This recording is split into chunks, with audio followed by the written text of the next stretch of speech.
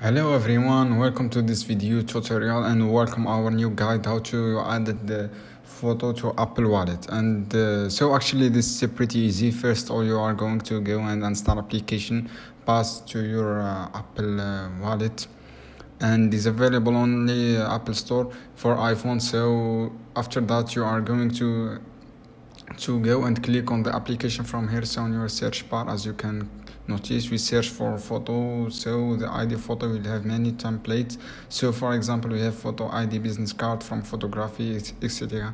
We're just going to go and click on the first option from popular template. Now here as you can see, you have to see how look like. Then you click next. Then next thing, you need to simply to scan the code and using a photo from your ID, and then you can going to add the other information needed to then click on done from here. After that you can add the photo directly to your wallet. So here we're going to go and check your wallet from here, and let me just click on the my wallet, and here the photo that you add for ID. Then thank you so much for watching this video. See you on another video soon.